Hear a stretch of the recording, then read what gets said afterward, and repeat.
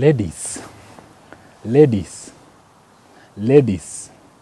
let's always be careful with whoever we trust, whoever we give our heart. Madtraxx amekuja amesema the lady alimwachia watoto wote, sasa yako tu na watoto, hata even they broke up. Mbona huyu lady after 2021, mbona ameamua 2024 is the time that she's coming up saying that Madtraxx alikuwa abusive?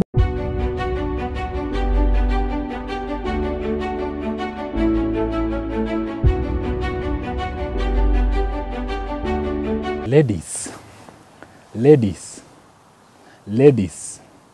let's always be careful with whoever we trust, whoever we give our heart. Let's always be careful. Watu hapo nje si wazuri. For you to trust someone means that someone umeweza kukaa naye for so long.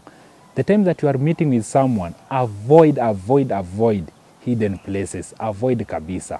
Patana na mtu hadi kwa barabara, patana na mtu hadi kwa highway. Hata ikiwezekana patana with someone kwa jam.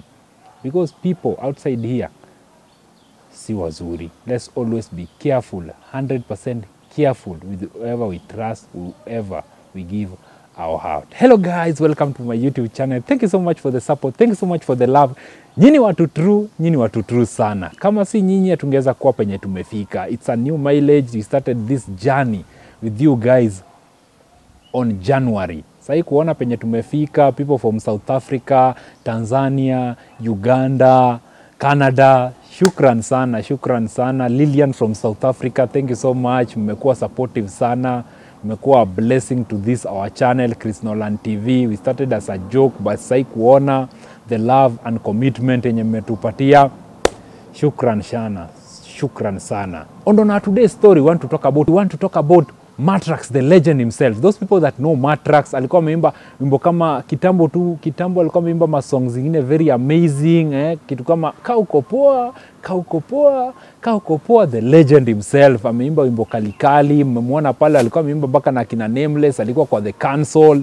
Remember the time of Council, there was Mejja, Madtraxx and Kid Kora. People wenye wanakumbuka hiyo kitambo, Madtraxx alikuwa msanii hatari sana. There was allegedly the wife amekuja come out that say that Madtraxx alikuwa abusive, used to beat her each and every time, amekuwa kimpiga, amekuwa kimfanyia maneno mabaya, that nini. Remember that is a case that happened in the year 2021. Signed of the lady, the wife amekuja amesema that Madtraxx amekuwa kimabuse, Madtraxx amekuwa kimfanyia vitu mbaya, that he want to take action against Madtraxx. Guys, there is something that we don't get over here. This is a story that happened in 2021. Madtraxx, for you to be able to judge, please make sure that umesikia story from both sides. Madtraxx amekam with tangible evidence to prove that there's nothing like that. Hiyo kitu ilifanyika in the year 2021 and the lady used to cheat on him. Ndio kwa maana. But Madtraxx hapo kufanya fiti. If someone cheat on you, please just walk away. Haina haja kushikilia. You just have to walk away to find peace in your heart. Haina haja ufanye mambo kama hizo. Unaona? You are a big brand. Wewe ni jina kubwa hapa nje. Watu wanakurespect hapo nje. But sasa kukuja kuchukua action on your hand si kitu fiti. But the lady amemwachia mpaka watoto, ali walk out na akaenda. Mbona after all that long, from 2021, 2022, 2023, 2024, now is the time that the lady is coming out to say that Madtraxx alikuwa abusive, alikuwa sijui aje. Mbona hakutokea hiyo siku ya 2021 kuja kusema that Madtraxx amekuwa kimfanyia hivi na hivi. Madtraxx amekuja amejidefend that the lady used to cheat on him. The lady alikuwa anafanya mambo mengine. The lady, she is the one mwenye alitoka akaacha watoto. Sai amekuja anasema na claim anataka watoto wake back. After all amekuwa akifanyia Madtraxx. Guys, we should not be judgmental. Tafadhali. Hapo mambo ni hatari. You don't know what is really going to happen. But this is a TBT. Ni kitu ya kitambo 2021, 2022, 2023, 2024. Sasa ndio ametokea amekuja anasema hivyo. That's the reason I'm telling you ladies. Let's always be careful with whoever we give our heart. Ukiona red flag kwa mtu yoyote tu mwenye unakaa na kuna some red flag that this guy hakukuwa venye yuko. Even you can say, unaweza realize red flag kwa text. The way this guy is texting you, the way this guy anakuongelesha, that's how you can know that this guy is a genuine guy or this guy is an abusive guy. The way this guy even kwa text, arrogant, the way this guy is commanding, ana command yani vitu tu na someone that mjapatana hata kwa text this guy ameanza tu kwa commanding. That's the way you can find that this guy is arrogant and toxic.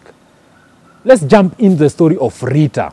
You know very well that Rita ni msichana mwenye alikuja akafanyia kamado hapo nini hapa Ruisambo, the Rita waeni. It's a very sad story. Bado the victim is still on the run. But my friend, whenever that you run, remember that the police will catch up on you.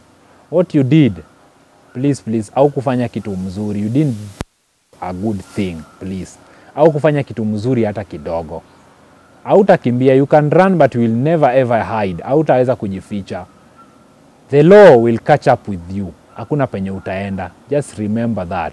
What you did to Rita is not a good thing. It's not a good thing. Ladies, that's the reason I'm telling you guys supposed to be very careful.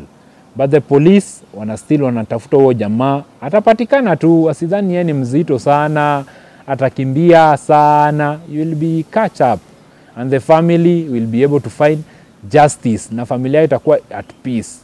After what the suspect did to Rita, hautatoroka sana. You are going to be catched. Hautaenda sana. Just remember that. And the story of Madtraxx, we should not be judgmental until we hear the story from both sides. Hatufai kujudge. Don't judge. We don't know what really happened. Madtraxx amekuja amesema the lady alimwachia watoto wote. Sasa yako tu na watoto. Hata even they broke up. The relationship wali call it a marriage. Wali call a nini?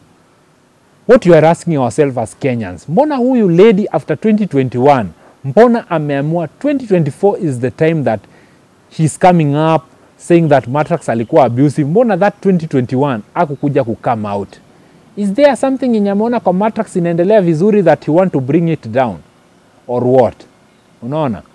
That's a question that I can leave to you viewers to say what really happened. You cannot be judgmental. You don't know what really happened. Let's meet in our next episode. I've been your host, Jeff Otieno. Until next time, game over.